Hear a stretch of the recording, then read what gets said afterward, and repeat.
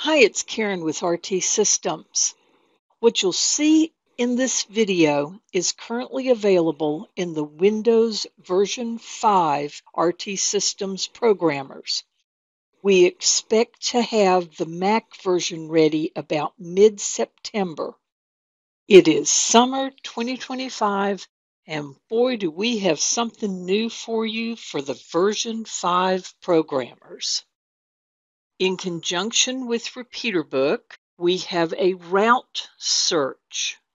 Put a beginning and ending point, waypoints, and get all the repeaters along the way. It's really cool. It starts with help and check for updates. There's another video on the site that talks about doing the updates. But if when you do File, External Data, RepeaterBook, your screen does not include area search and route search, you need to do the update. It's easy to do. Help, check for updates, and go for it. This one has been updated, so we'll go on with RepeaterBook. File, External Data, RepeaterBook. Area search in the programmer will always remain and is free to use by all. Route search. Route search requires the RepeaterBook Plus subscription. You go to repeaterbook.com. Once you are logged in, and let me show you something so I don't have to come back. We are going to ask for a user ID and a password in the program. That is your user ID and password that you use for the RepeaterBook site. I'm going to log in, and I can't show you all of the rest of this because I already have my subscription, but RepeaterBook Plus and subscription plans, view subscription plans, several links here to get to where you want to go. That's all with RepeaterBook. Once you have your subscription plan, then if you go to your dashboard, it will tell you right here that you are a subscriber and how long your subscription is current. Let's go back to the programmer. Route search, user ID and password. As I said, those are the same pieces of information that you use to log into RepeaterBook site. Start city, state, or zip code. You could just put a zip code where you want to start, but if you put a city, you got to put a state. Where you're going to end, city, state, or zip code. Again, if you put a city, you got to put a state with a comma. Route width. Using a handheld, you're not going out very far along your route.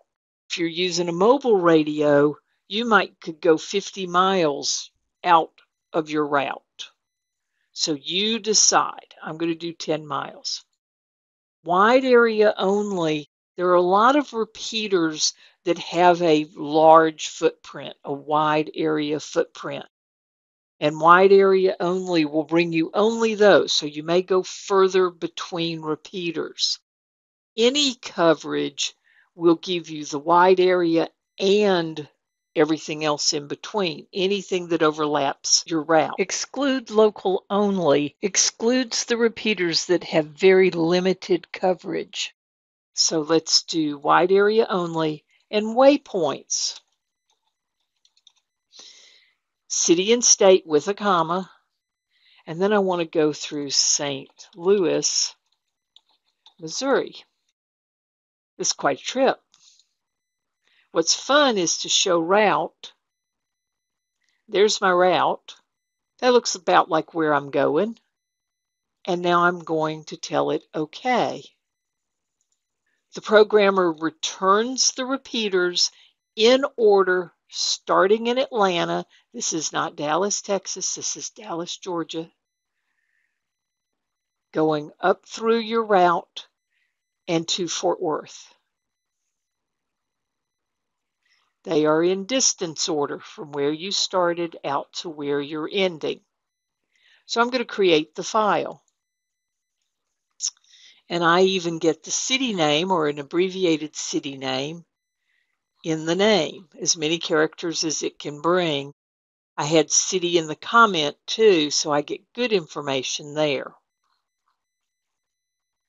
But I'm going to go back to this, and I'm going to be coming home along the same route. So I'm going to click distance right here. Now I'm starting in Fort Worth, and I'm coming back in Georgia. That generally takes 2 clicks to reverse the column, and I'm going to create the file. From the same list of information, I now have one going out, and I have another one to come back with. So this is RepeaterBook Route Search in the RT Systems version 5 programmers, available to RepeaterBook Plus subscribers. I hope you find it useful for your travels. So this is Karen. Remember, if you think you can or you think you can't, you're right. Travel safe. 73s.